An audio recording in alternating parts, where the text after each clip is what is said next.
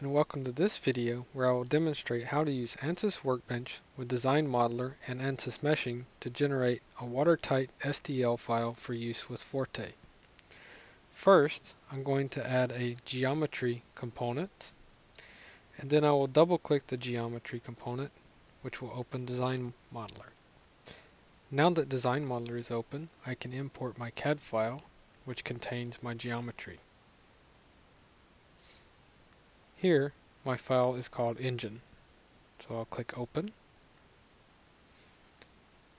Once I've clicked Open, I need to click Generate in DesignModeler to generate the geometry, and then we can see our geometry in the graphics window. Now that I've read my geometry in, I can go back to ANSYS Workbench, so we can close DesignModeler. I now have a checkbox next to the geometry. Now I'm ready to mesh the geometry using ANSYS Meshing, so I'll drag the mesh component onto geometry to create a connection. We can then double click the mesh, which will open ANSYS Meshing.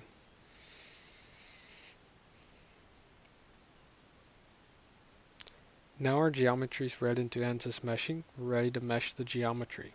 If I click Mesh, in the bottom left I can specify my physics preference, and in this case it will be CFD. Click the drop down, click CFD, and then at the top we can now generate the mesh.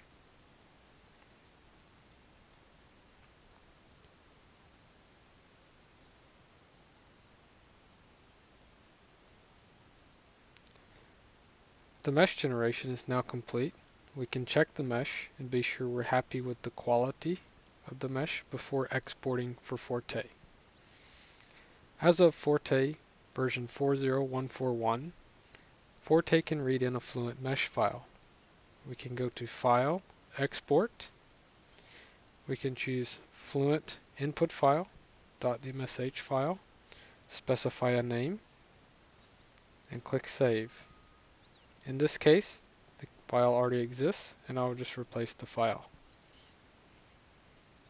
We have now exported our Fluent mesh file. Now we're ready to read that mesh file into Forte. So I'll come to Forte.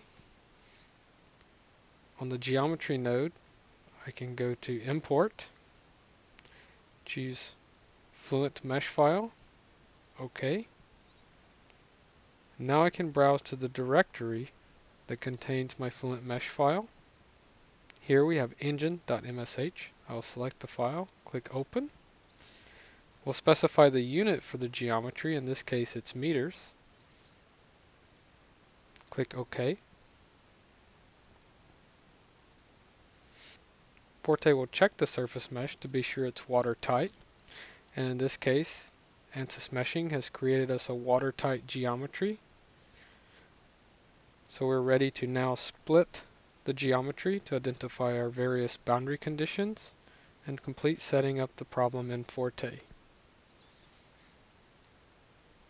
Thank you for viewing this video on how to use ANSYS Workbench with DesignModeler and ANSYS Meshing to take a CAD file and generate a watertight Fluent mesh file for use in Forte, where we can now set up and model our IC engine.